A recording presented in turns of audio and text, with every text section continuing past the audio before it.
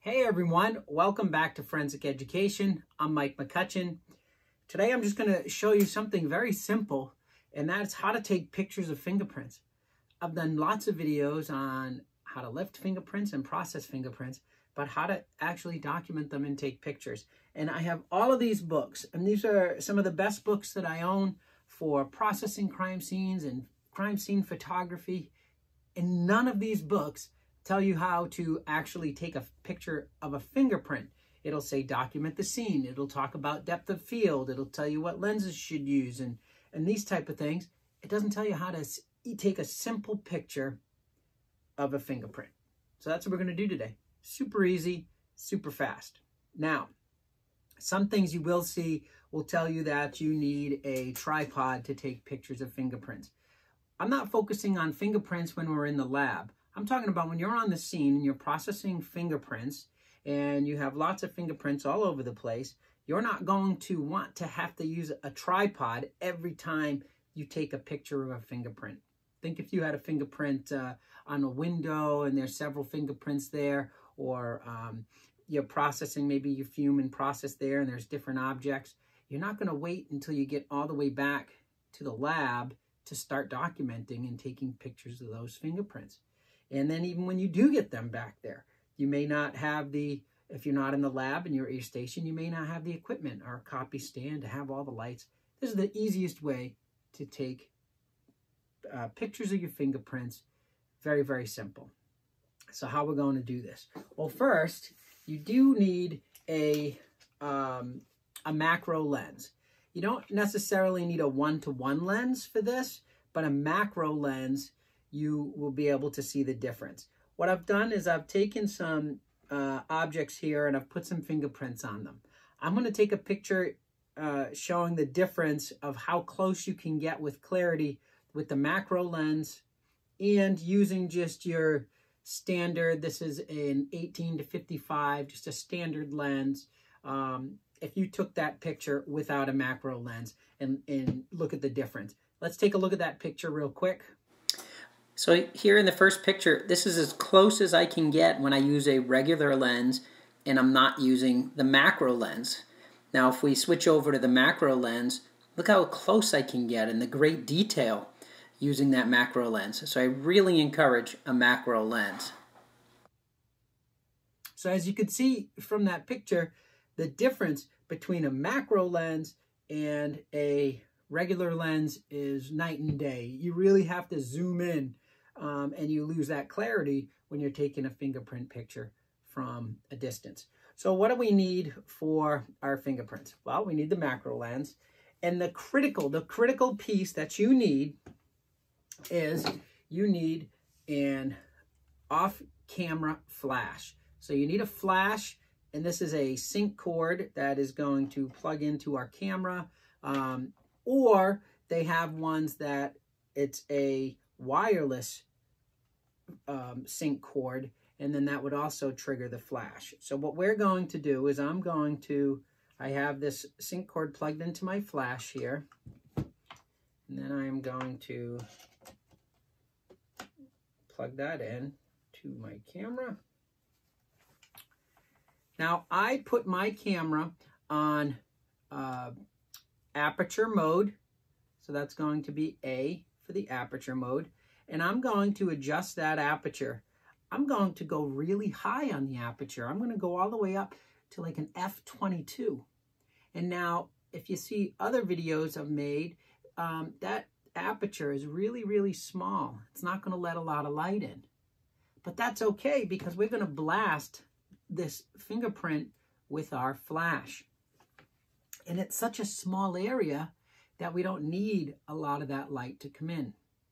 Also, I use an f22 because once we use a smaller f-stop, it gives us more depth of field.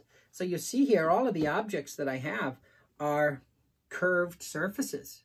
And I did that on purpose because if you take a picture and you really open up that aperture and you're using a really low aperture, what's going to happen is as that fingerprint curves around that object, it'll be nice and clear and focused on the top, and then you lose focus as that fingerprint curves around, because your depth of field is so small when we're using macro photography, less than an inch. So that's why I like to use a higher or a smaller aperture in f/22. Now we can adjust that if we need it.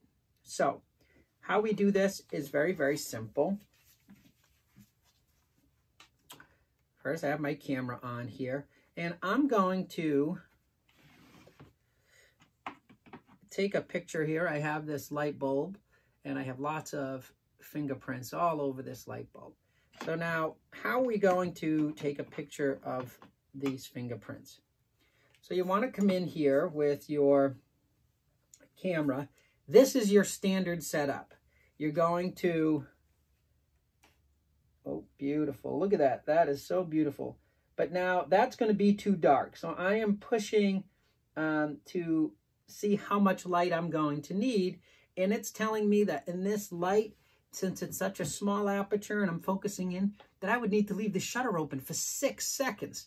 That's, you can't hold it. You would need a tripod. So now I'm going to turn my flash on. Forgot to do that. Now I have it on through the lens, TTL through the lens. I'm going to hold it at about a 45-degree angle. Now when I look at that fingerprint, oh, this is going to be so beautiful. Oh, that's gorgeous. Now I have a beautiful print, properly lit. It's looking gorgeous. And I use that flash. Now, if that's too much flash, you could move it a little further away. Nice. Now, one of the things that you may need when you're taking your pictures, and you should be using, if your camera can't focus in on that with the autofocus, you could use manual focus, or you could use these small little stickers. And these small little stickers can be put next to your fingerprint, like that. Now your camera has something to focus in on, to autofocus on. Now, certainly, let's move these books. Certainly, this is something that we can use when we have a nice solid surface, okay? But how about something more difficult when we have glass? How are we going to take a picture of this? Well, that's where these stickers are really important, because our camera, particularly if you're trying to use this in autofocus, you're going to put that next to your fingerprint. And you can't see this fingerprint here just because it's in the glass. You can see the sticker, but your camera's going to make that noise. It doesn't know what you want. If you're looking through the glass, it's going to do the because it's trying to find what you want. It doesn't know. You have to tell it. So we either can manually focus it, or you could put it on autofocus. Now that I have my my sticker here, that's nice and clear, and the camera can focus on that. With glass, we're still going to use that 45-degree angle. Let's see, how can I set this up? I'm going to utilize this box here.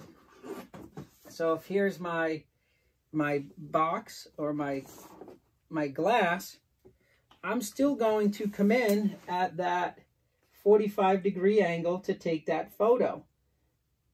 Okay? Still doing that 45-degree angle. And that flash is going to light up that fingerprint. This is the fastest and easiest way. You can take a picture on almost anything. It's literally this quick. You develop this fingerprint, you can come in. Done. Another one here. There it is. Done. Oh, one on here. Oh, that's gorgeous. A little further away. Done. That's how you do it. You don't need to have that tripod to take pictures. Again, look at the difference between the macro lens and then the regular lens. You really need the macro lens if you really want to take good pictures of these fingerprints. And that's it. It's really that simple, friends. You can take pictures of fingerprints so quick, so easy. The pictures are going to be beautiful. Make sure you use your scale.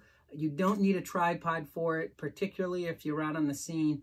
To be dragging that thing around is really just going to be cumbersome. I hope you enjoyed this. I hope you learned something. Please leave some comments below and follow me on YouTube and Instagram. And keep an eye out because we're going to have some new training coming up. Thanks for watching. I appreciate it, and I'll see you soon.